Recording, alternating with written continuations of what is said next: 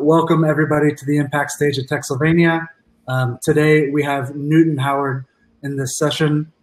Dr. Newton Howard's career spans academia, the U.S. military, and the private sector. A prolific scientific author and inventor, he is highly skilled in moving research from the lab to military and commercial applications, including technology you may use daily, such as Siri, Wi-Fi hotspots, Skype, Google Earth, and Google Translate. A former government scientist, Dr. Howard is a professor of computational neuroscience and neurosurgery at the University of Oxford and Georgetown University, and the former director of the Synthetic Intelligence Lab at the Massachusetts Institute of Technology.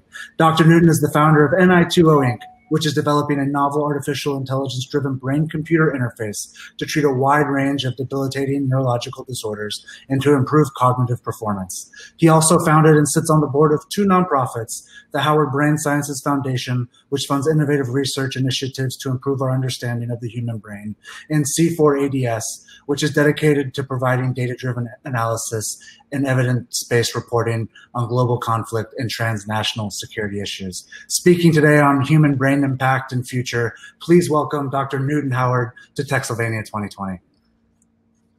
Thank you very much, Evans, for this great introduction. The topic of today is the future of the brain, and the introduction into this topic takes us to time of Aristotle and Plato alike, when the brain was a question of investigation as a seat of conscience and as the organ of thinking, leading to migrating or concluding that the brain and the heart and the gut is where actually these faculties preside. Over the last several years, there haven't been substantial leaps into discovering how the operation of the brain or advancing what we know about it from 2,000 years ago almost.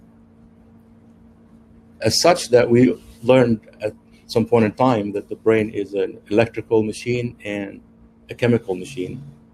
The only novel thing in this century is that we discovered also that it is amenable and susceptible to light. And I will explain that briefly within the context of disease disorder.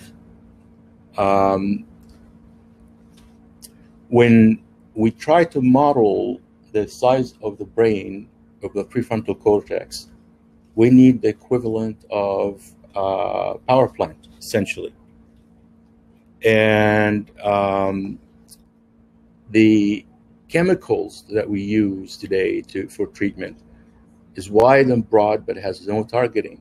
It's I'm on slide 3. I'm not sure if I was actually able to share this, but let's say that most of the treatment methods, you use one thing and something else breaks. The brain, consists of a number of unexplained continents and a great stretch of unknown territories. That's Kegel back in 1852 suggested that. So in order to actually develop new ways of intervention for these disorders, it required first and foremost a strong theoretical framework to understand the healthy brain function and the brain capacity for action. This multi-model of information exchange in biological systems was the key focus of our investigation as a team in the multiple labs that I worked on. So at MIT, for example, we looked at the nature of intelligence and how is intelligence are forged and fabricated and grown synthetically, and followed that work by looking at the communication between the neuronal junctions, interfaces, and the dendrites. But we didn't have a common language to understand how this communication takes place. So we started looking for the Morse code of the brain, aka language of the brain. And we discovered that there's a common substrate language, like assembly language, essentially, of the computer for the brain. That assembly languages enables these vast territories to communicate with each other in a very efficient and effective manner. But still comes the currency of that exchange. Is it light? Is it electric? Is it chemical? And the conclusion that it's all of the above. So we wanted to push that envelope a little bit further and say, can we build an in silico interface, in other words, a resemblance of another brain inside the brain that fulfill the gap and address and correct some of the disease disorder state.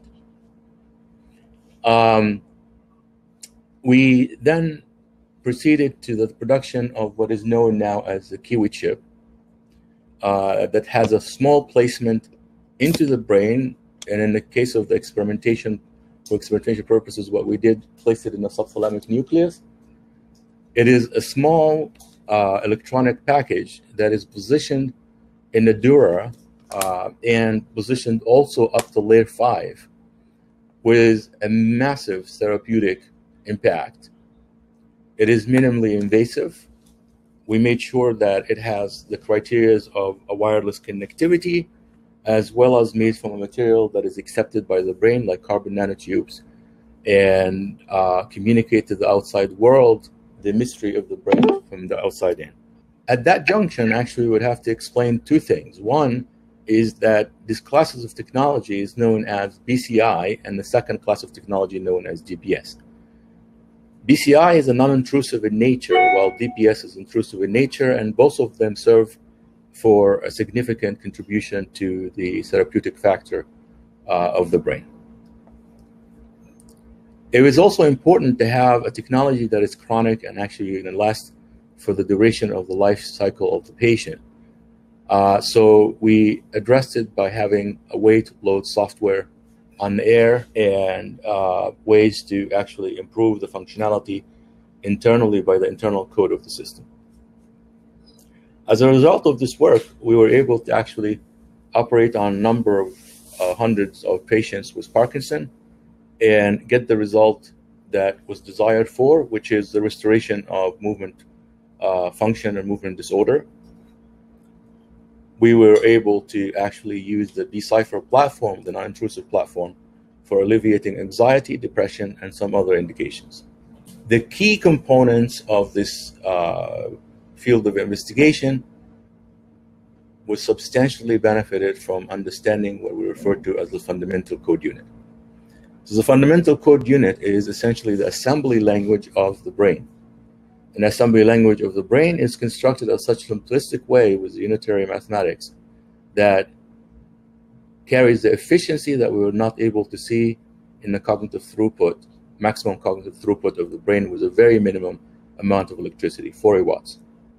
The mystery of the brain continues as one of the least investigated items in the universe and one of the most curious resemblance to the universe. To put it in perspective, we are approximately 4 billion neurons in calculation with 10 to the power of 10, 10 to the minus 16th of the distance between here and the known universe. That is the brain that we each carry. The capabilities of this brain to heal itself and to address issues beyond the grasp of the very person that carries the brain boggles the minds, the issues of duality. With that being said, I want to leave you with the thought that the human brain of the future will not be the human brain that we have right now. It will be the evolved back to restore the de-evolution of the brain over centuries. And with that, I would tell you that our goal is to actually restore the human dignity that was being taken by disease and malfunctions of the DNA. Thank you for listening, and I can now take questions. Hey guys, I'm here. So there's a question from Alex. Is that okay if we take it? The question from Alex? The one yeah, about, I said, can you recommend any books on the subject of inner workings of how the brain works? I recommend Hofstadter and Bradley. These are the two authors that have the most prolific work on the inner working and the quantum mechanical way of expressing it. Benroth have a paper on Benroth of Oxford. He's a physicist, and he has a brain discussion around the quantum properties of the brain. Cool. Would you like to take some more questions right now? Or sure. Yes, bring it on. So, guys, if you have any more questions, we're going to do some questions. Please leave them in the chat. I will ask them as they come in. But in the meantime, while they wait to write their questions, I guess we can just talk as they type, because it's a little faster to talk than type, right? Ruben asked how the existing fMRI techniques can contribute to the human brain of the future, or should there be developed novel fMRI techniques? So my outlook on fMRI and MRI that these are useless tools, and what needs to happen is actually understand how the inner working of the brain at the structural, functional, and behavioral level. Meaning that in order to actually have a pristine data for the brain, you actually have to interact with the brain. The spatial temporality of the information flowed all the way to the skull is impacted by barriers and evolutionary controls, if you will, to make sure that the brain is protected. fMRI and MRI looks at the sugar movement, blood movement, and structures and lumps. That's like, might as well should have been invented 2,000 years ago. Okay. And for novices like myself, what is the difference between an fMRI and an MRI? One has a static view that doesn't look at the flow of oxygenation and blood. Okay. And fMRI is looking at the functional view, which is the flow of oxygenation and blood. Okay. And so as you're saying, for the future of kind of whatever the future of the human brain, that sort of thing is in your opinion, probably not relevant to the kind of complex, I guess. Right. I mean, an fMRI and an MRI shows me that there is a brain there. And we're assuming that by the very behavior of the individual. Sometimes we doubt it, but the MRI will prove it. Yeah, and then to the credit of the MRI and fMRI, what you use, for example, in BAT scan is much better than ni2o, because you're looking at the magnetic field and the distribution of the chemical properties and whatnot. If you actually zoom in and specifically take basal ganglia or hypothalamus or some specific region, then you're able to see atrophies, you're able to see anomalies that is consistent with the disease state. So Justin asks, is there a relationship between cholesterol and brain function? And if so, how significant is it? Very significant. The very fabric of the brain is made out of fatty chains. And fatty chains is essentially a form of cholesterol, the good one. And sometimes a little bit of the bad one. If you have a liver function, it would impact the healthy growth and replenishment of the brain. The body system as a whole works together to produce a concerto of living. And it's very important that one does not compromise one at the risk of another.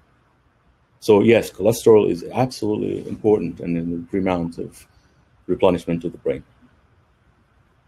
Cool. Well, thank you, Justin, for that question. We have Lucian. Can you tell us more about the assembly code of the brain? Is it something that can boost AI research using our current computers, or is it something that only works well because the brain is so complex?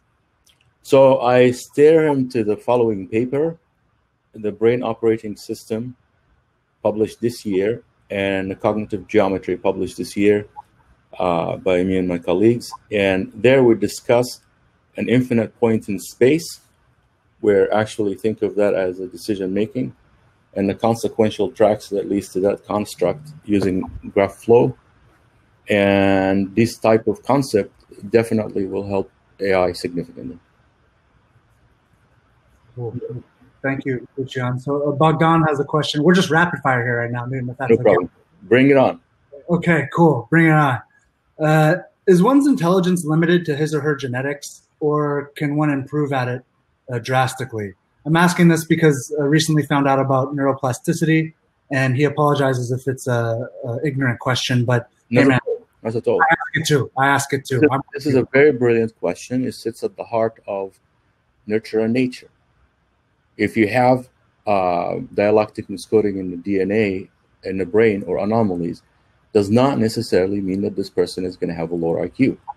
Does not necessarily mean that this person is going to have cognitive capacity that is less than another person. Give a personal example, people with dyslexia. It was thought to be something like, this person is not intelligent enough. That's why they can't read.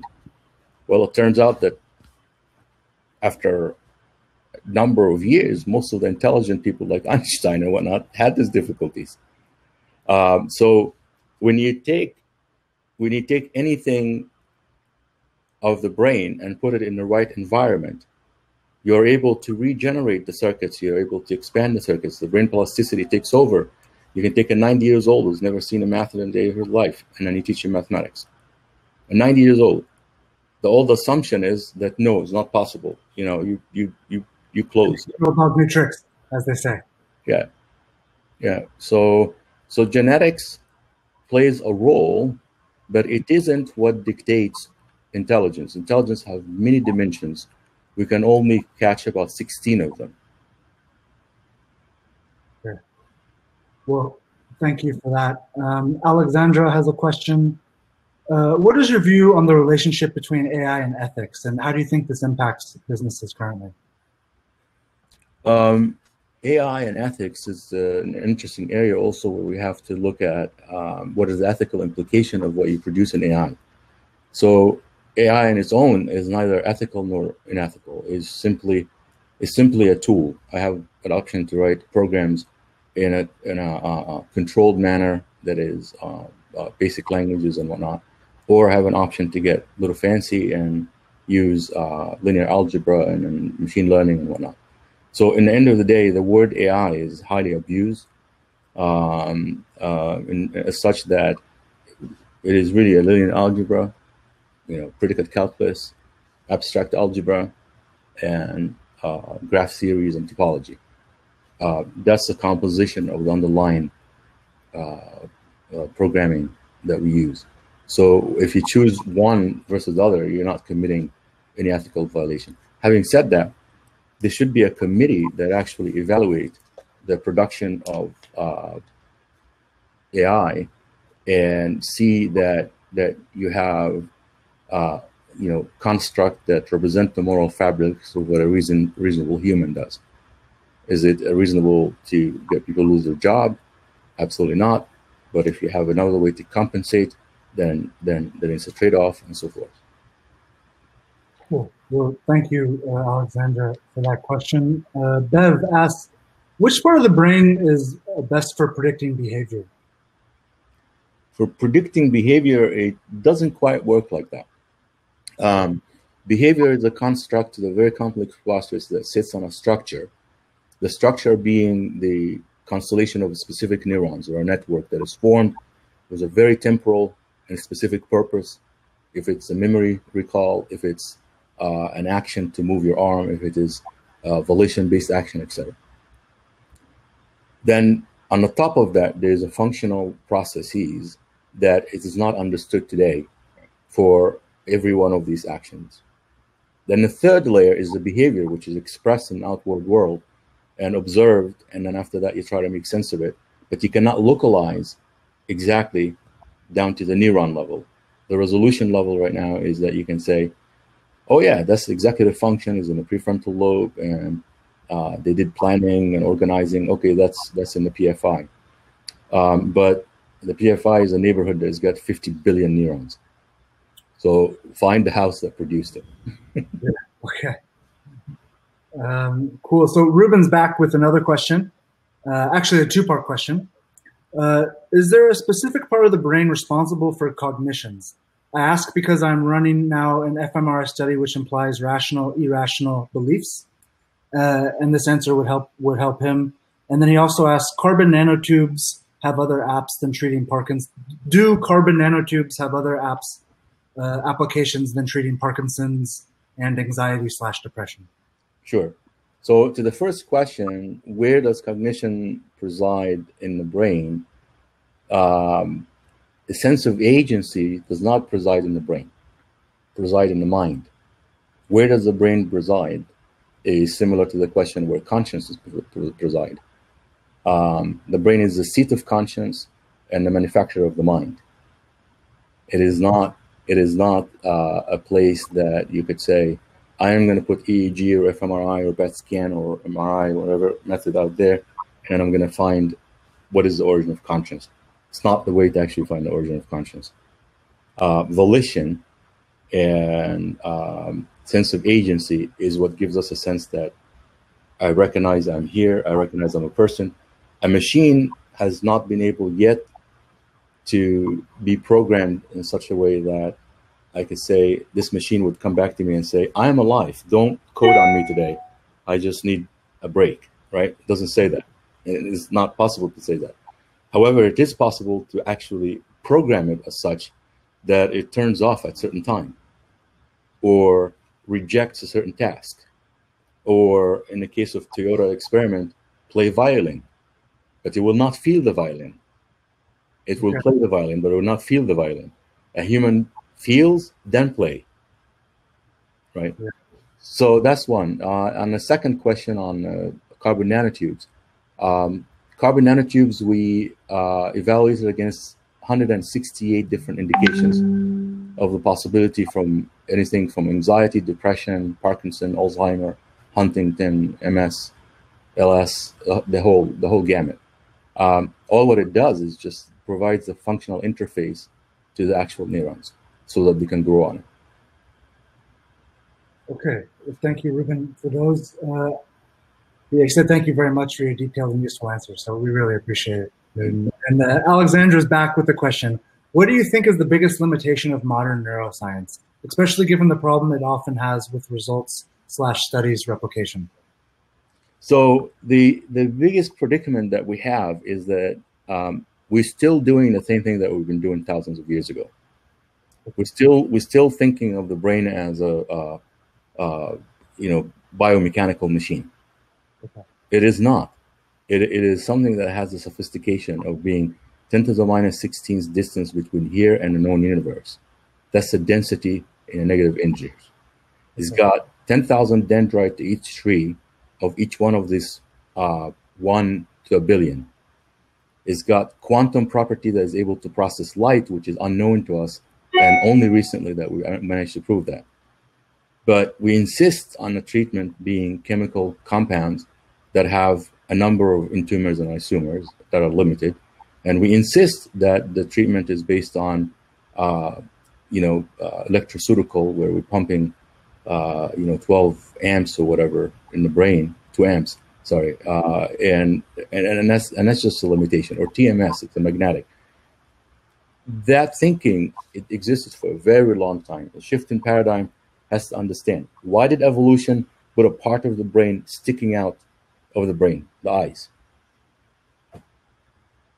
Yeah, I mean, I'm not the person to ask that. It's a propositional question. Yeah, because I thought you were looking for an answer from me. No.